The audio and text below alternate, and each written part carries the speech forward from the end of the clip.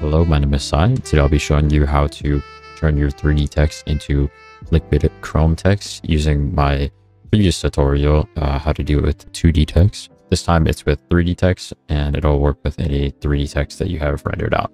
First, you just want to start out with a basic 3D animation for your text and have the extrusion depth set out, and make sure you have the extrusion subdivisions to at least a value of 3 or 4. Anything higher than 2 works really, but do be careful because this can be really laggy as it's making more faces on the text here. So if we go on the wireframe, you can see if you decrease the subdivision amount, it decreases the amount of faces, but increasing it increases the amount of faces. If you just play back this normally, your render 3D will only have the RGBA channel selected. So what we're going to do is turn on the normal channels as well, and make sure when we go into anti-aliasing, make sure you have low and high quality anti-aliasing on. I know this will affect performance, but you can't really turn it off with this. It'll just look really bad, and it just won't look right. It's really it. But to make things a little faster, what I'm going to do, once you figure out what you want your text to say, I'm just going to have mine say Chrome for the sake of the tutorial.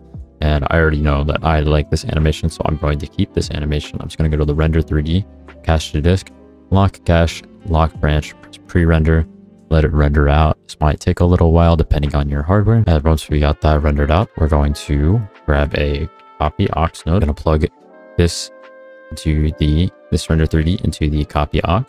We're going to set the aux channel to normal. So we're remapping the normal channels to the red, green, and blue channels. And we're going to press the remapping, enable remapping normal to color. We're going to grab the render 3D and use this as an effect mask.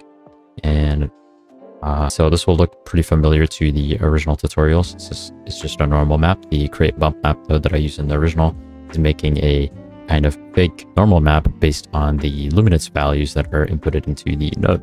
But here we're going to grab this copy aux node. We're going to grab a blur, set this to Gaussian, just keep it at 1, and we're going to grab an erode dilate node. We're going to set this to linear and set it to -0.01, and then we're going to grab a create bump map node. We're going to set this height channel to average and set the height scale to 15. So now this is creating a new normal map based on this normal map, and it's also creating a bevel based on this erode dilate. Before the create bump map, I'm going to add a transform node just to change the angle of light for the create bump map. And then we're going to copy this transform, Control-Shift-V to instance it. We're going to go to the instance transform, right click on it, press de-instance, and turn on invert transform. I'm going to set this angle to -135. This is up to you. When we get to the shader step, we can just modify this however you want, depending on how you want it to look. And we're going to add a copy aux node again. We're going to go to the color to aux mode.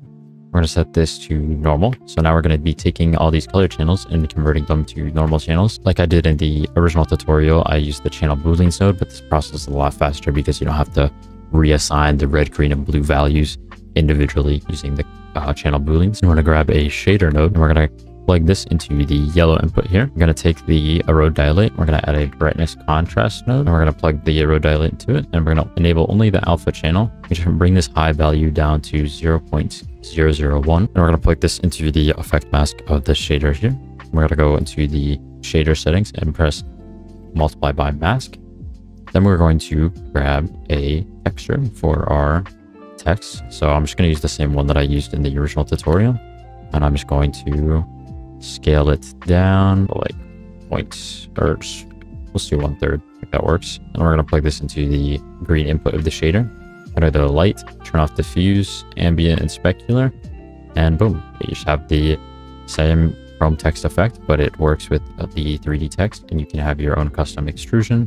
But yeah, that's basically all you need to do. You can follow the original tutorial to do all the post-processing effects that I added. In the original, there's a moment where I added the background nodes to the text just to visualize things better. But that was before I knew that you could disable the checker underlay viewing option. And I was just doing that to see the glow a little bit easier. It's a little difficult to see against the checker background, but you can just skip that step if you want a transparent background, and nothing else should affect how all those post-processing effects are added. If you have any questions, just let me know. Leave a comment in the comment section. Yeah, thank you for watching.